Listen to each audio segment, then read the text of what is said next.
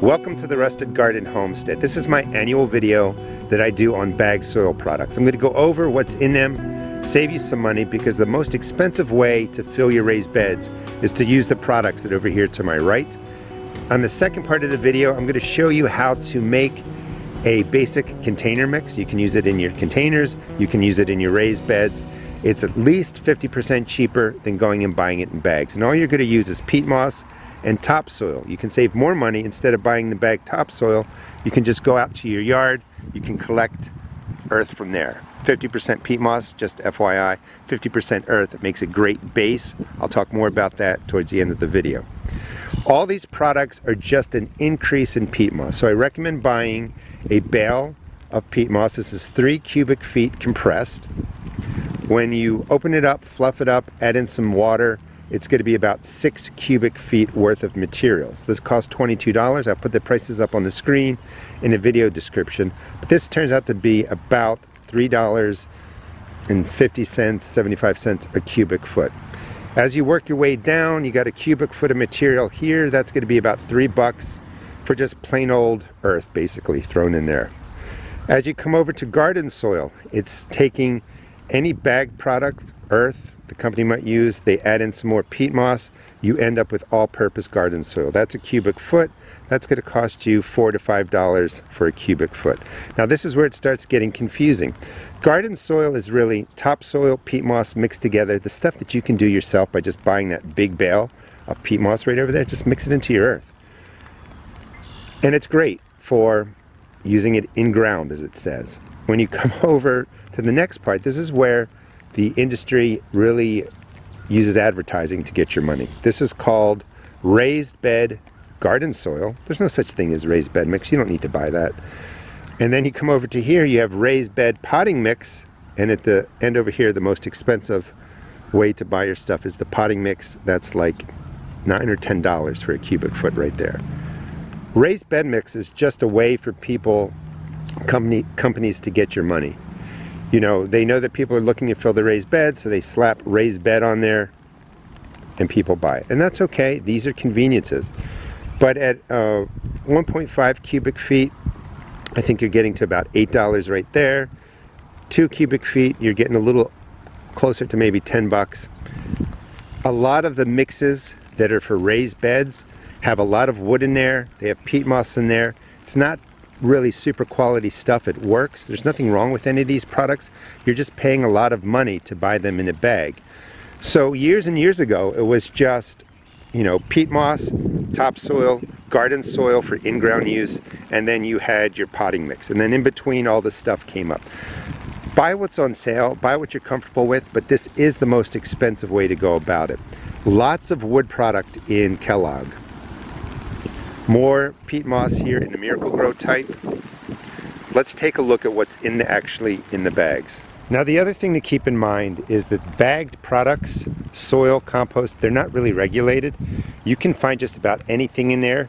If you read the ingredients, you'll see natural wood products. That could be pallets. I'd like to point this out because this is a marketing scam right here. When you go to any Miracle-Gro product, it'll say grow plants twice as big. You'll see a little asterisk there.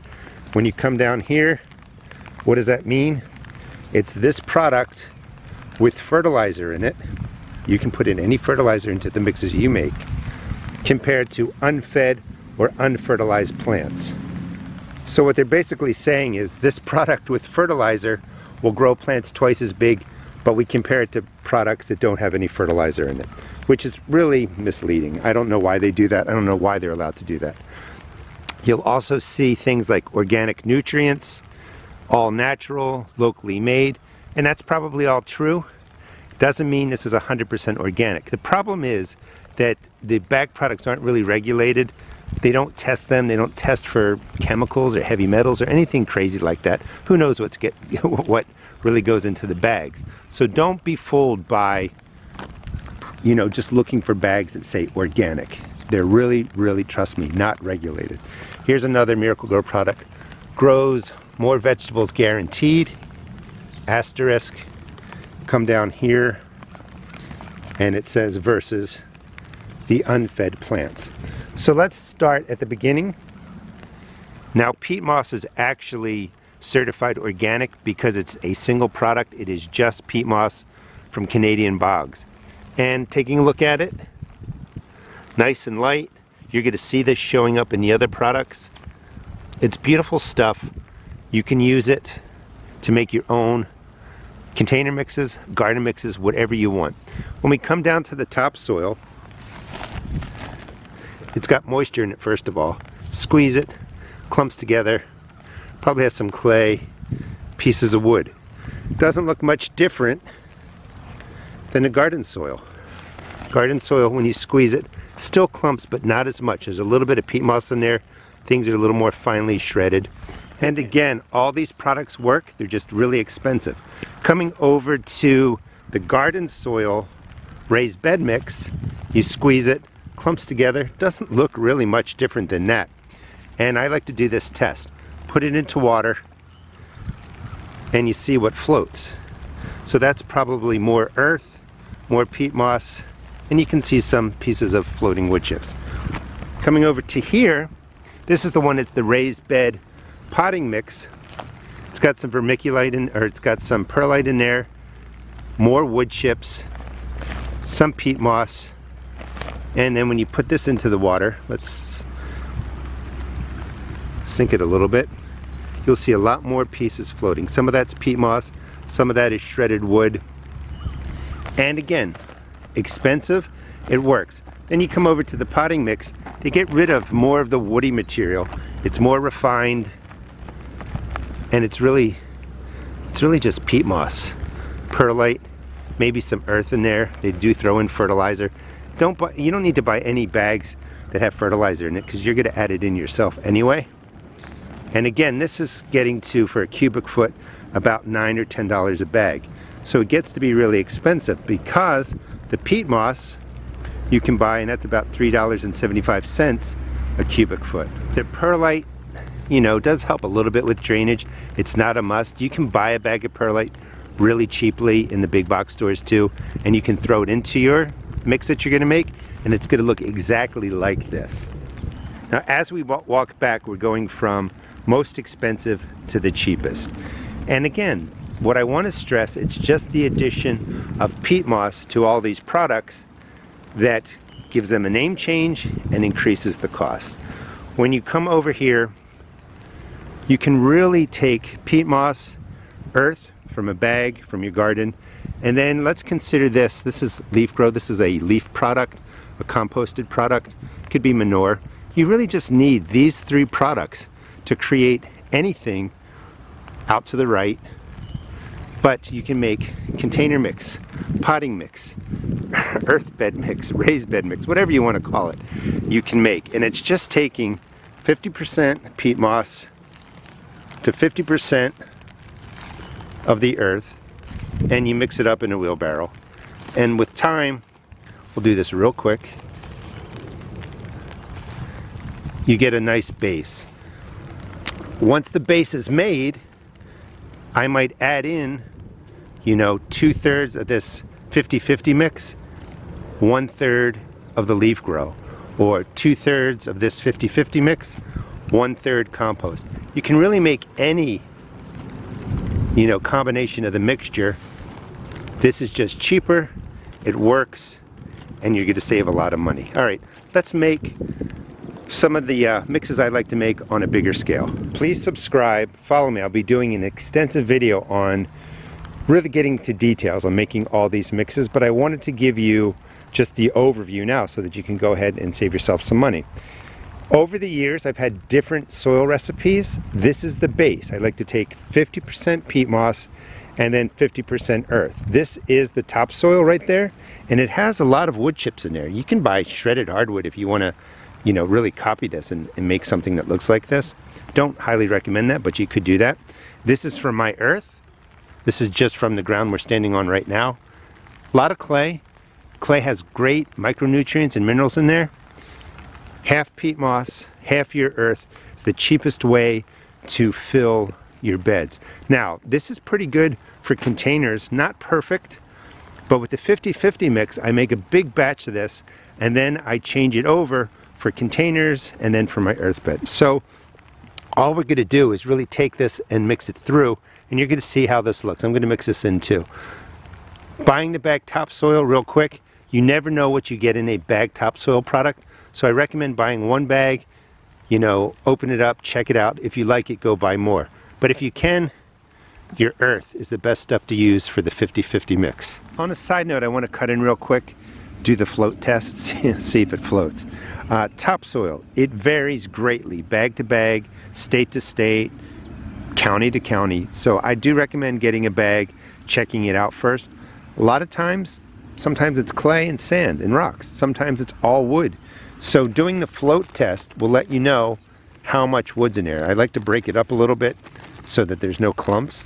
And then you just drop it into the water and you see what you have. Maybe we should call this the float rinse test. But as you kind of, you know, wash it off, pull it out, you're going to see it's mostly wood particles. The other thing you can do is take some of this out, let it dry on a sunny day. Of course, today it's raining. They usually serve this wet because it looks darker, it looks better. But once this dries out, you're going to see really nothing but pieces of wood in there. And you may or may not want that, but the rinse test, the float test, letting it dry really lets you know what is in these bagged products. And again, everything that you saw is a combination of some earth, wood, and peat moss. This is the 50-50 mix, or 60-40, something close. This is what it looks like when you're done. I'll show you what the other stuff is in a second. That is really nice. Inexpensive. I made it using a little bit of the topsoil, that much of the peat moss, and then 2 shovelfuls of my clay soil right over there. It's really, really nice. Let me show you what it looks like compared to the other stuff. So down here, this is the garden soil raised bed stuff. Now this is a little bit more wet, but I think this looks much better. Coming over here, the raised bed potting mix, I think it looks better. Plus it has your earth in there, which is going to give it microbes, mycorrhizae, all that stuff. When you start seeing all these added bacillus, whatevers, and different microbes, just throw in a scoop of compost, a scoop of earth, you're going to get worm eggs in there, you're going to have everything. I think that that looks pretty good. And then coming over to the potting mix, it really doesn't look that much different to me. And that's just at 50-50. If I were going to be making the potting mix, I would add in more peat moss. Again, if you want to subscribe and follow me, I'll be doing a video that shows you more extensively how to make each of these products. Coming back around, just so that you remember, this is what my clay soil looked like. I recommend your earth because it just adds microbes and stuff in there. That's what the potting mix looked like. Let me just mix that through. If you want to grow vegetables 2 times larger and grow more of them like Miracle Grow, add in 1 or 2 handfuls of any organic granular fertilizer. We'll mix that through. And then if you want it to look more like a potting mix, you know, you can buy your perlite, throw it into there. So if you were to mix in some perlite, it's going to look like this. And then if I showed this to you, you'd be like, oh, that came out of a bag. So much cheaper. Mix the fertilizer through. Let me just mix this real quick. This is pretty much ready to be used wherever you want. It would do okay as a container mix. I would, you know, go to my formula after this. So this is 50-50. If I was going to make this more of a potting mix, container mix, I would probably do 2/3 of this material and then 1/3 of peat moss, throw in some organic granular fertilizer. It's a great potting mix. You could put in compost, 2/3 this, 1/3 compost. You can really mix it up however you want. This is great for filling raised beds as it is now. You know, using your earth from, like when you edge maybe your flower beds, just throw that into a wheelbarrow, put in half peat moss. You can fill your raised beds with this. It's great stuff. The variations on the recipes for how you want to use this 50-50 is really up to you. I will do a whole video, like I've been saying 3 times now, on how to really make a container mix, raised bed mix, just different ways that I personally use it. But this is all you need, is this 50-50 peat, 50-50 earth. You're going to save yourself a ton of money. You can pretty much duplicate all of these bags and you're going to be good to go. One of the most expensive barriers to starting gardening is getting the earth to fill your beds and your containers. Again, this is just beautiful stuff. Thanks so much for watching. Please check out my seed shop at therustedgarden.com, and please subscribe. If I didn't say it 3 times already, I'll say it 4 times. I'll be going more in depth on how to create the perfect soils for different uses in your garden. Thanks for watching.